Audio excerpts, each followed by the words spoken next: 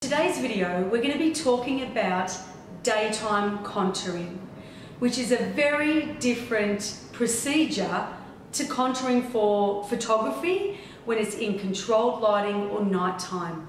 Daylight can be very harsh light, so we want to make sure that we don't have too many dark lines coming down through here and colours that are like too light where it's too obvious on the skin for during the day.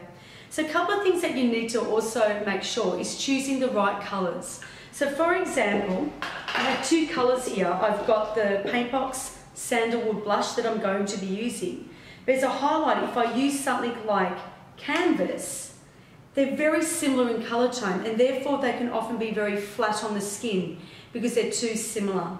So when I do a daytime contour, I like to use three products. I am going to be using the Sandalwood blush, along with, which I'm going to be using the contour underneath, which I'm going to show you where.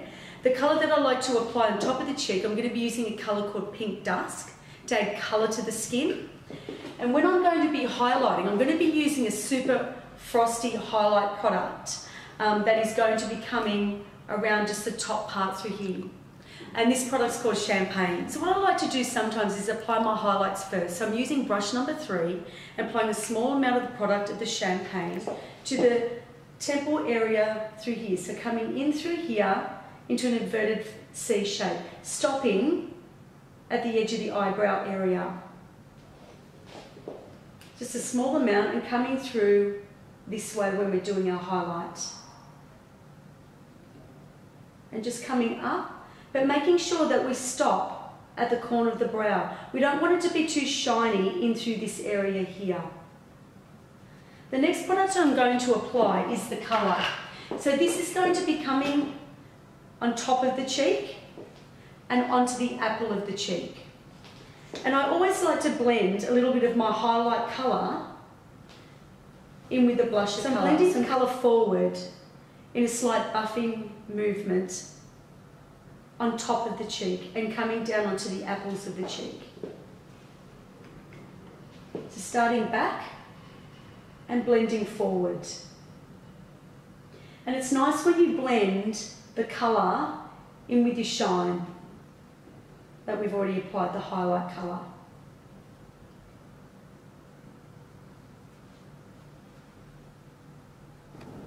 Okay, so now we're going to contour. So I'm going to be using my blusher brush, and what I like to do is just apply a small amount onto one side of the brush. I like to press in the middle of the brush when we apply in through here, in through the side of the face. Now where we apply our contour, if you were to draw a line down from the tip of the ear down to the corner of the mouth, that's basically where we're going to be applying our contour. Where we want the contour to stop is actually at the edge of the eyebrow. We don't want to have like a dark mark coming down through here. We just want the contour to come underneath the cheekbone. So I have my product on, so I'm just gently coming underneath, just backwards and forwards.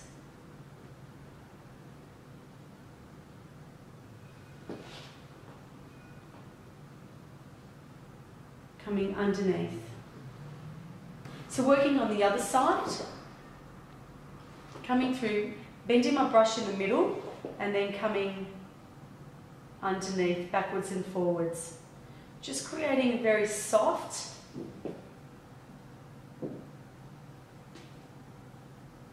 contour. Another tip as well that you can use is using the number 2 fibre brush as well, that you can then use just to buff and blend the contour together.